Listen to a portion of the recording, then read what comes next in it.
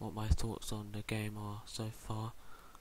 As you can see on the screen, this is not Halo. I have not been able to find a simple way of recording my Xbox, so don't leave a dislike just because I don't have footage of Halo on my screen. I'll be talking about it, but don't leave a dislike because of that, because I can't find a simple way of recording my Xbox. Anyway, so my thoughts on the game so far. I'm enjoying it, definitely.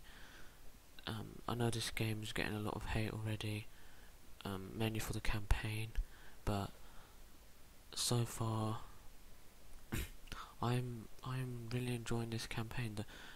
I'm not really enjoying the campaign. The campaign is good. It's better than Halo 4. It's not like amazing. There are definitely some flaws in the campaign, but the main reason to get this game is definitely for the new online multiplayer game mode called Warzone, which is really fun. I've been playing that for hours, and it's definitely some of the funnest multiplayer I've had on any Halo game. You basically, instead of having you start on a huge map, so there's a huge map, you have different game modes. You can fight PvP, and then sometimes you get NPCs dropping in, and you can even fight them. If your team destroys an NPC boss, you will get much more points than just killing another player. So that's the reason you would want to fight the NPCs, and it's just really fun fighting them.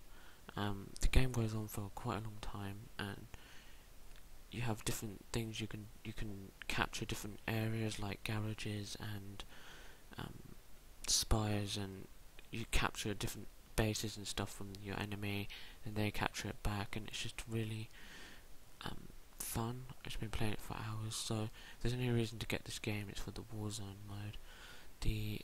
There is still regular multiplayer, but there are definitely some things missing from that. The main focus, their main focus for the launch was definitely Warzone.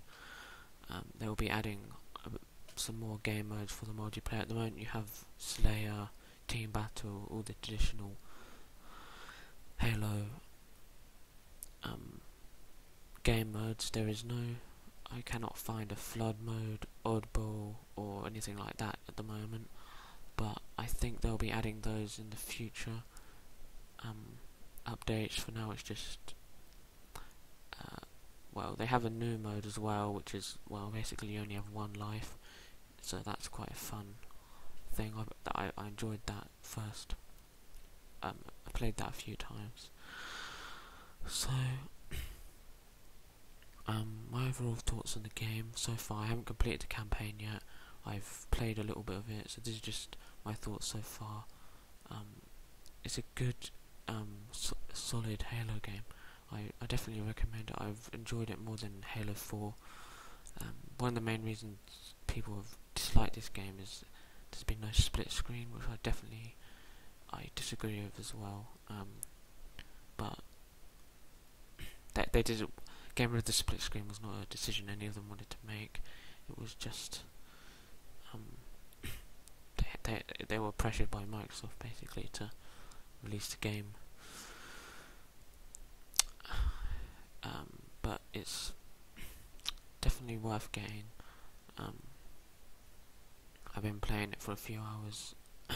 So yeah, the campaign's not amazing, but still interesting. So yes,